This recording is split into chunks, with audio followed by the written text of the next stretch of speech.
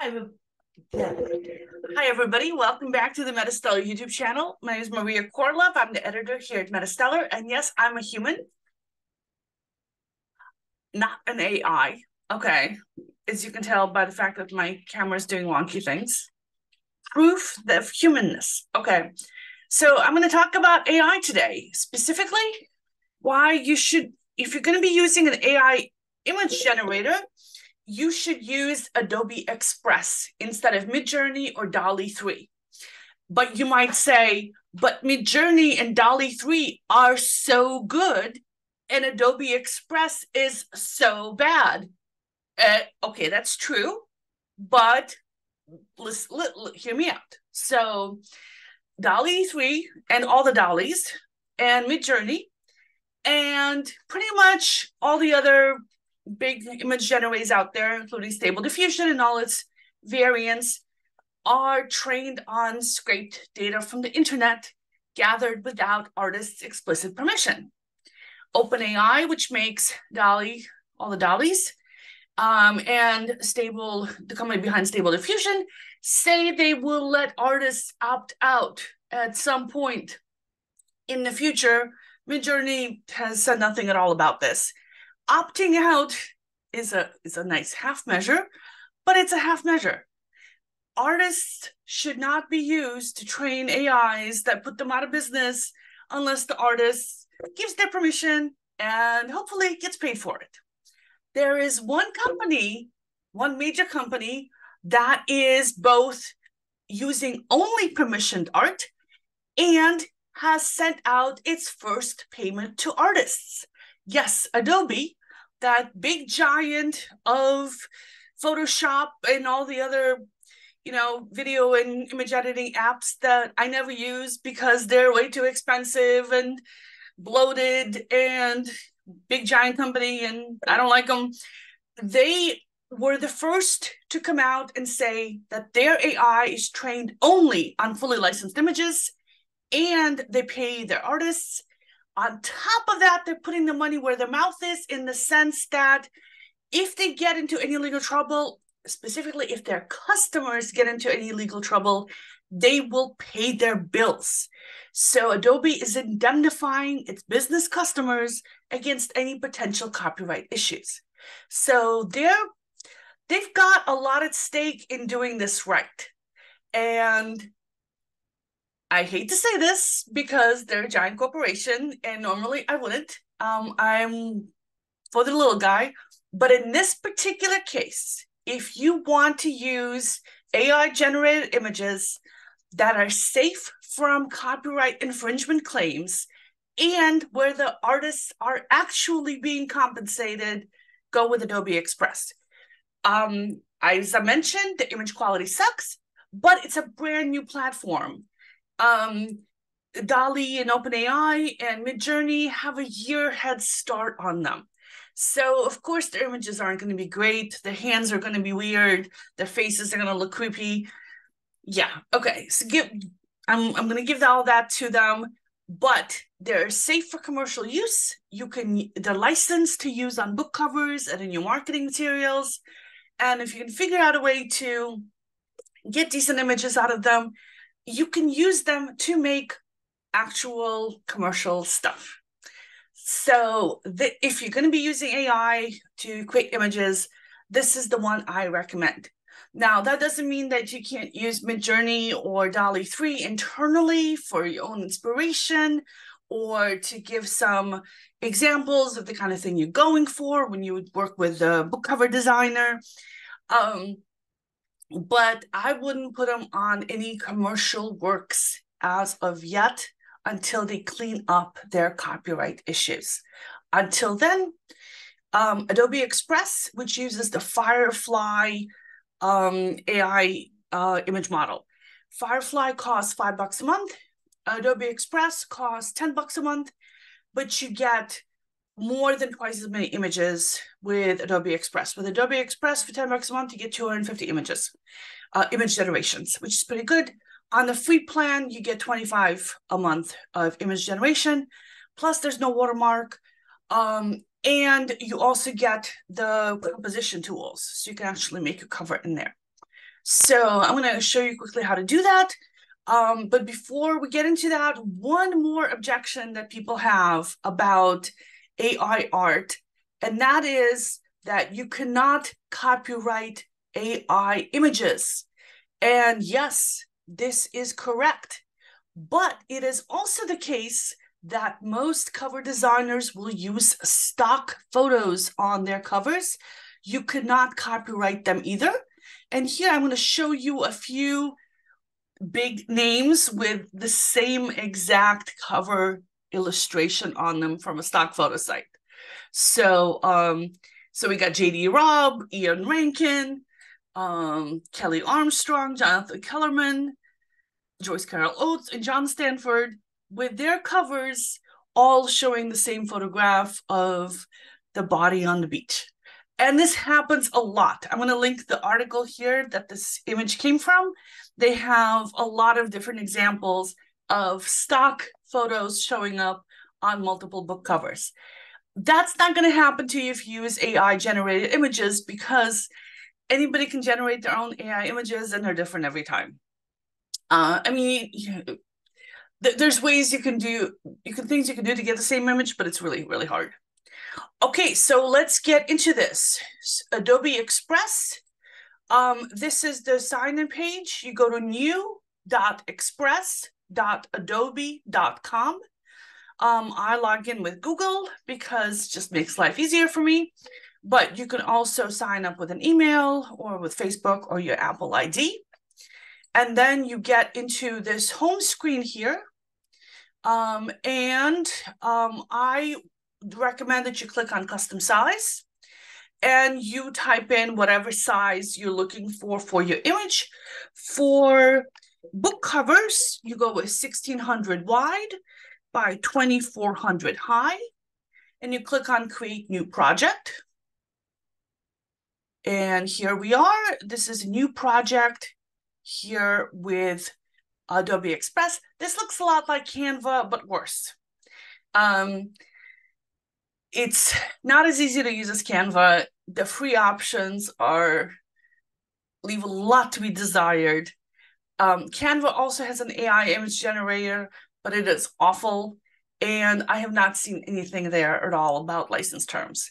So if you care about respecting copyright, this is the one you go with. So to get an AI image on here, you click on media, click on text to image, this gray button right here.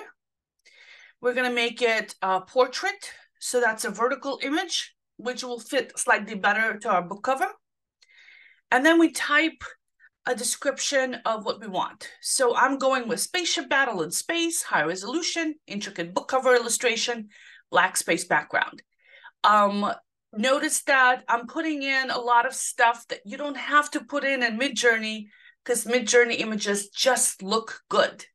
All you have to do is put spaceship battle in space, and Midjourney will make it look great. DALL-E 3 will make it look great. Adobe will not make it look great. Maybe in a year it will look great. Right now, you need to put a lot of stuff in there. Like, for example, you might want to put dramatic lighting, beautiful image, awesome composition. Layer it on, okay? And then you hit generate, and then you wait for the results to come in. It will give you quite a few results. And then the results will show up in this box right here. Let me make that a little bit bigger to fill up the whole space here. And there we go. Where did they go? So it gives us 4 images to start with. And they're not all that bad. And if I don't like any of those 4, I can just keep hitting the load more button, and it will keep generating more images. So this one's pretty cool. I like this one. Not bad. Any one of these could be fine on a book cover, especially if it's a short story or if it's replacing a handmade cover. that maybe you made with Microsoft Word or something using a free template that looks awful. So yeah, let's go with this one. So now what you do is you put text on it, add your text, and we're gonna put space battle, and we're gonna make that white, and we're gonna make that bigger. So it's the controls are similar to Canva, but worse. And you put it up here. Now let me pick a sci-fi font in here.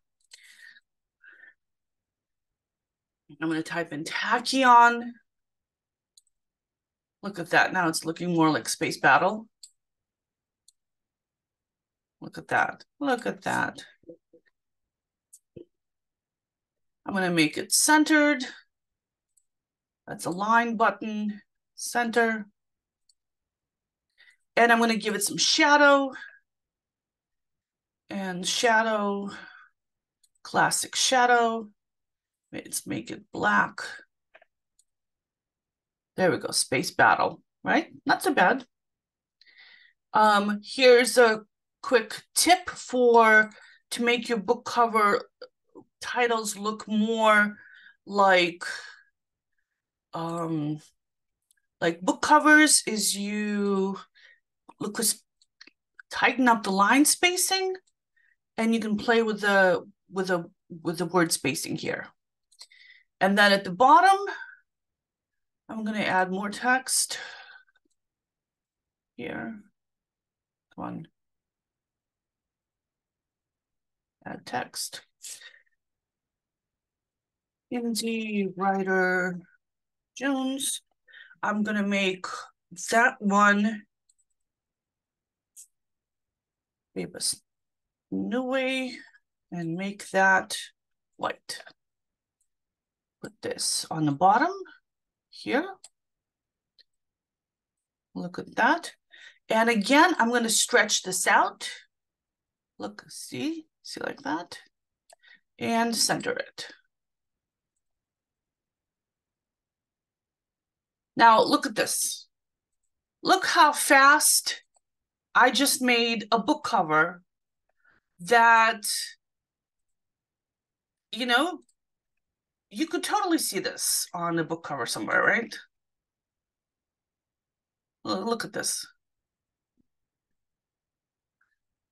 All right. So, okay, I'm going to put in the links below some the font size that I used, the prompt that I used to create this image, the text that I used here, and we're business. Look, that took what 5 minutes to make? Less. It's a really great deal. This is great for placeholder covers, like I said, for short story covers, for marketing images, because you can, take pieces of it, resize it. And this is also good for draft images that you can take and show to a cover designer. You can say, this is what I want, but like make it better. Let me give you some ideas of some, this is more pictures that I made with Adobe Express. Again, the prompts to all of these are going to be in the description box below. Here's a few more. Again, these are made with Adobe Express. I mean, they make for great fantasy covers. The prompts to these are in the description box below. And here are some where I played around a little bit more with the covers and special effects. For example, with this one here, make that a little bit bigger. So with this one here, the font is Tachyon, again, same as before. I created an image. Indie Writer Jones is Headline Gothic ATF. And then here I put this kind of gray stripe thingy on it. And you find that under Elements, under Design Assets for Design assets, maybe overlays. No, gradients. It's in there. You can find a whole bunch of stuff that you can play with. And the one problem that I have with Adobe Express is that everything costs money. See all these little crowns next to things. So here you go. Here's a bunch of different gradients you can layer on top of the image. So here off to the side is where the gradients are. So you can move them around. See? This layer thing is actually nicer than with Canva. So I like that better. Yeah. There you go. All right. So all sorts of fun stuff you can play around with. But a lot of it costs money. So here's like some more like examples of images you can generate and text effects you can play with. This is text effect, where you can actually attach a AI generated texture on top of your text. So here, the texture is molten gold, which is actually kind of cool. So this is something that Adobe Express does that nobody else does that I've seen yet, and it's actually a very, very cool effect. For this one, I used a third-party text generator, but the image was created here in Adobe Express. So as you can see, Adobe Express does a very bad job with faces. I wasn't lying when I said it couldn't do faces. But for like abstract kind of images, it does okay. Here the titles were generated with a third-party site, and I just uploaded it. For creatures that, you know, the accuracy isn't that important because nobody knows what it's supposed to look like anyway, it's not that bad. Come on, make it bigger. There we go. So see, it's not so bad. Okay, so there you go. If you want some more inspiration for prompts, go to firefly.adobe.com/gallery. Firefly is the name of the AI model behind it. And there's all these pictures that they have that were created with this model. And if you click on one of them, it will show you what the prompt was. So the prompt here is a busy frozen space city where all the cars are shaped like squid. It's not bad.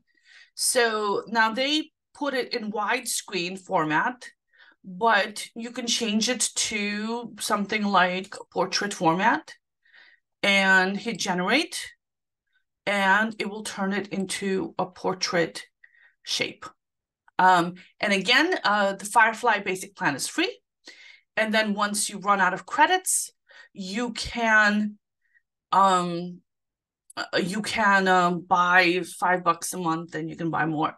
So these are not bad. So I recommend that. Check out the gallery. They keep adding new stuff on there. And then if you want to make special text effects, cooltext.com has a whole bunch of fonts that you can pick from. So like, for example, they have a bunch of magic fonts. I mean, a ton of magic fonts. Like with Adobe Express, pretty much all the fonts you have to pay for. And I was very, very disappointed with the collection of fonts, given that they're Adobe. You know, you'd think that fonts would be something that they can do. It's ad supported. And then you pick an effect to load onto the font, like a fantasy effect or a Halloween effect or a Christmas effect or a liquid gold effect. There's a vampire effect. Let's go with a sword. Sword? No, let's go with a scavenge. That's a kind of cool one. See, and it puts that font with this effect, and then you can make it a little bigger, and then it will make your text bigger. You can type in the title here, and it will change that to be whatever you want, and then just save this image, and you have that text.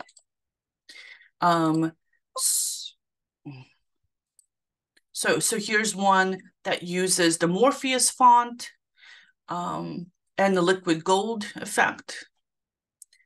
And this is an effect that's done with textstudio.com, another one that you can do to create titles. All right, so there you go. A whole bunch of tips for how to make a free book cover with Adobe Express in just a few minutes. Or if you want to fiddle with it, you can spend hours on it.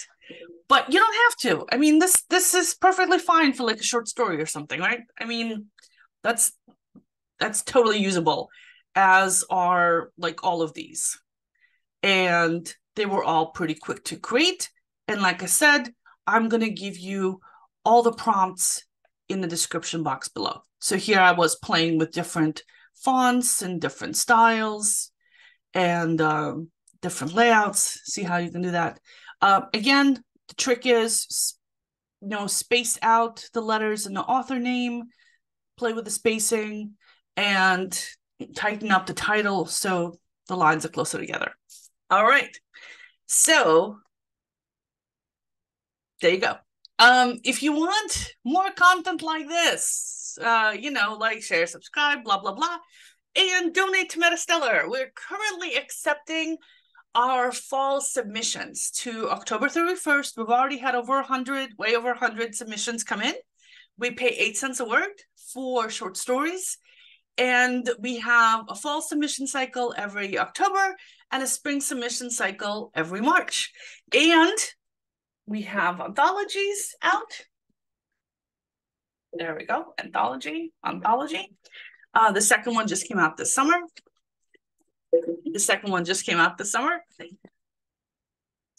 All right. Okay. If you have any questions, feel free to put them in the description box in the comments below, or email me. My email address is in the description. Okay? Thanks, guys. See you next time. Bye-bye.